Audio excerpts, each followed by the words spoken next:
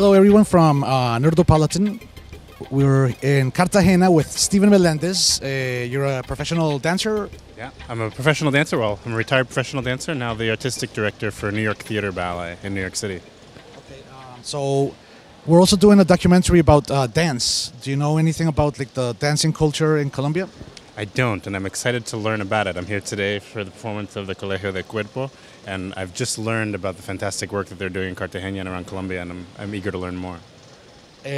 So we were in Palenque, which is the first free town from slavery back in 1691.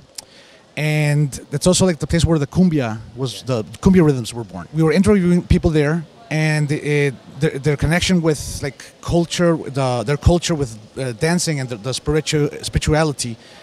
We also want to know more about what is your connection with dancing, and how do you feel when you dance, the spirituality?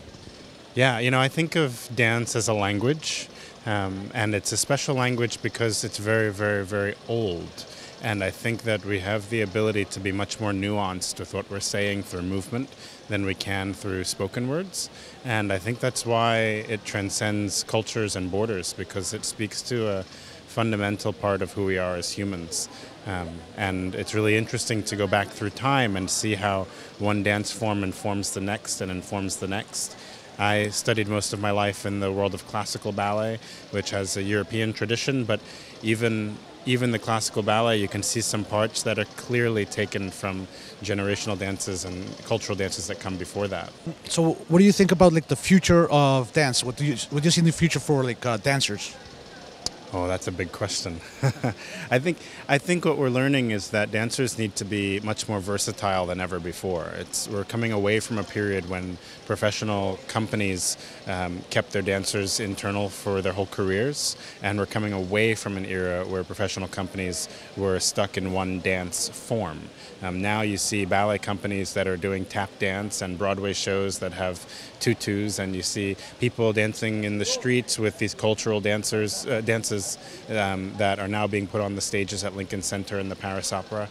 And I think that we're finding a sort of globalism in dance. People are coming together in a new way. And I'm excited to see what happens next without, of course, taking away from the heritage and traditions that we have. What do you recommend for our aspiring dancers? What should they do, or how should they train? Any suggestions?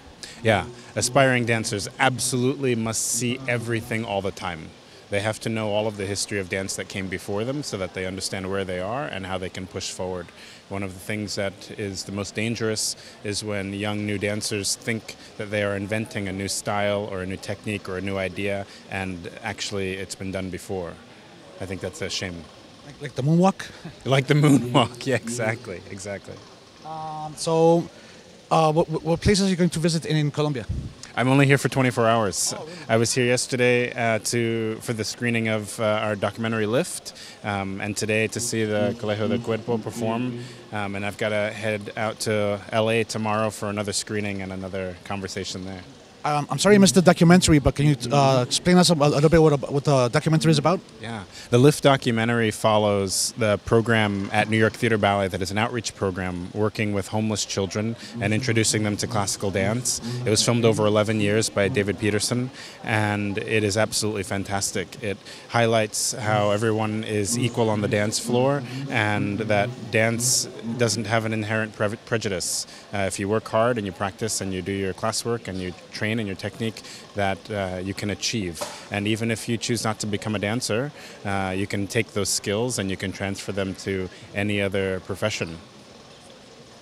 Great. Well, it was great having you on Nerdopolitan. Congratulations on your documentary. Thank you. Welcome to Colombia anytime. Thank you. It's good to be here. Yeah. Hello to Nerdopolitan.